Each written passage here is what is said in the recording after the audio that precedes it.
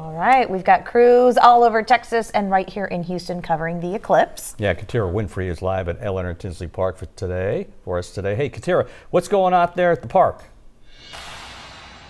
Hey, Ron and Reika, we've been out here since about 10 o'clock today, and we've slowly, within the last hour, started seeing more and more people show up with their blankets. One lady had a telescope.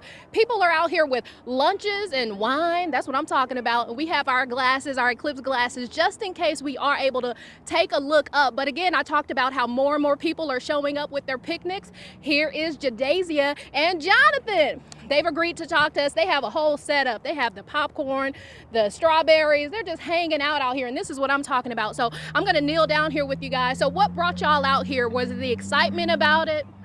I just really wanted to see it because I know it's super rare and we're probably not gonna see one for another 20 years.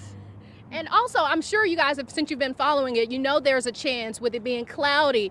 What made you decide to still come out here and just hope you caught a glimpse?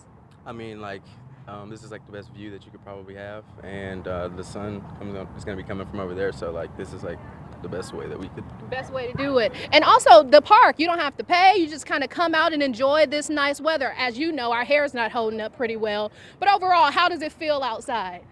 It feels really good. It's a little windy, not too hot, not too cold, so I'm scared that it's probably gonna rain, but it feels really good right now. Awesome. And then just finally, Jonathan, I don't know if you have any glasses right now, but are you just hoping you at least see it get a little bit dark?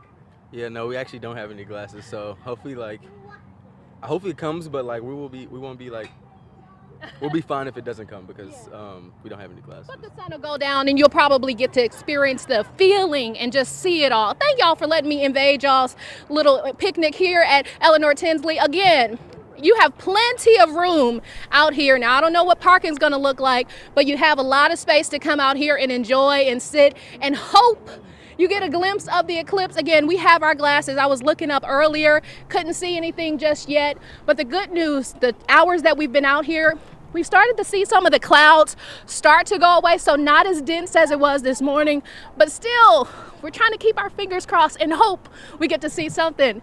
I'll send it back to you, Ron and Reika. All right, thank you so much, Katira. Hopefully we'll see something, and keep those glasses. You need those glasses even if it is cloudy.